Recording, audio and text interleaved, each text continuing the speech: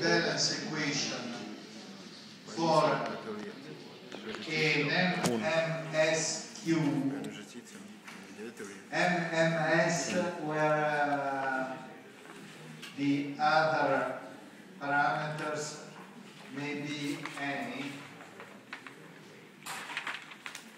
and from this detailed balance equation we could obtain the expression of pi grec of n,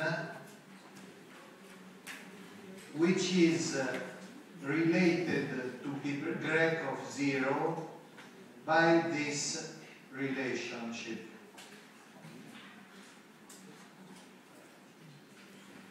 When we want to obtain pi grec of 0, this is the expression of pi grec of 0, which comes from the normalization condition.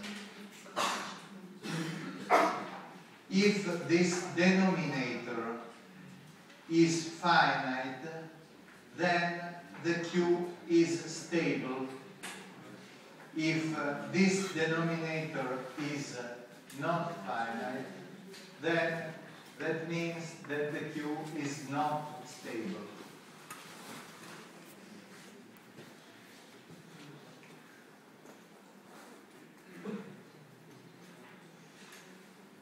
Then, if the Q is stable, the knowledge of pi grec of n for all n's from 0 to capital N, and remember that capital N may be either finite or infinite, well, the knowledge of pi grec of n permits to obtain other useful information. These useful information are, for instance, L. L means line. The length of the line is the mean number of customers in the system, and the mean number of customers in the system is given by the sum with n going from 1 to capital N of n times pi grec of n, that is, of n times the probability of having exactly n customers in the system. This is, I repeat, the mean number of customers in the system if the Q is stable. If the Q is not stable, the number of customers may go to infinite. The mean number of customers in the Q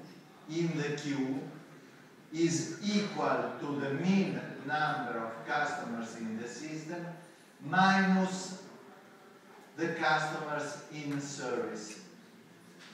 That is equal to this sum, n minus s.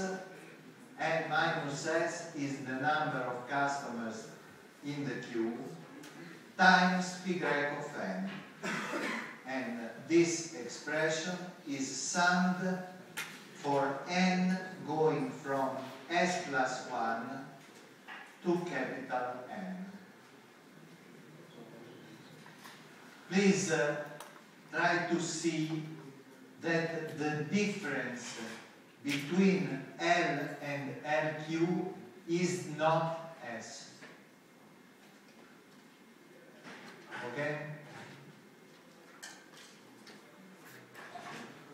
Moreover, we may consider other queuing parameters. W is the mean time in the system. For elementary queues is the same that we could obtain by the snapshots in the simulation. but this is only for elementary Qs, and in the simulation we can take any type of process. Then W is the mean time in the system, and WQ is the mean time in the queue. W is connected to the mean number of customers in the system by this formula, which is one of Little's formulas. The greater is the number of customers in the system, the longer is the time in the system. And the ratio between the two is lambda. If lambda is constant, okay. If lambda is dependent on n, you have to put here the mean lambda. The same relationship between L and W exists between LQ, length of the queue, and WQ, mean time in the queue. Right? The relationship between W and WQ is this: W equal to WQ plus 1 over mu. This is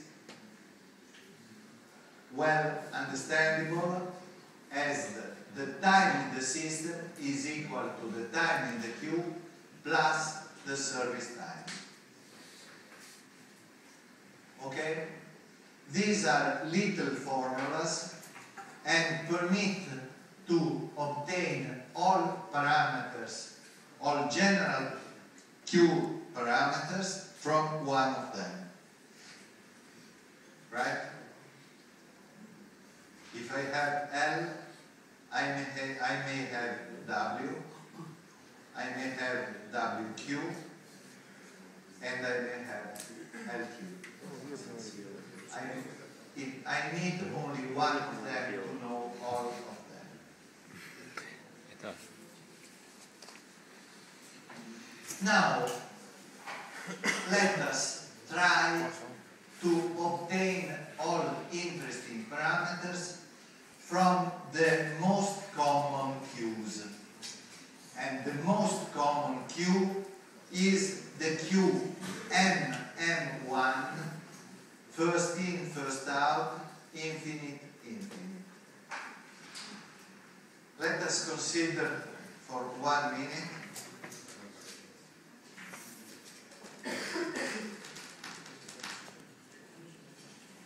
take the Q M memoryless, one server, first in, first out, infinite capacity of the system, and infinite capacity of the system and infinite population. In this case, the value of lambda is not dependent on n, but it is constant. That is, lambda of n is equal to lambda, and mu of n is equal to mu. Okay? The general formula for pi of n is the following. Pi of n is pi of n is equal to lambda 0, lambda 1, lambda n minus 1 divided by mu of 1, mu of 2, mu of n times y of 0. In our case, that is, when lambda and mu are constant, I should pronounce mu as the Greek letter is mu, but anyway, I'll go fast. Then, for our case, for this case, y of n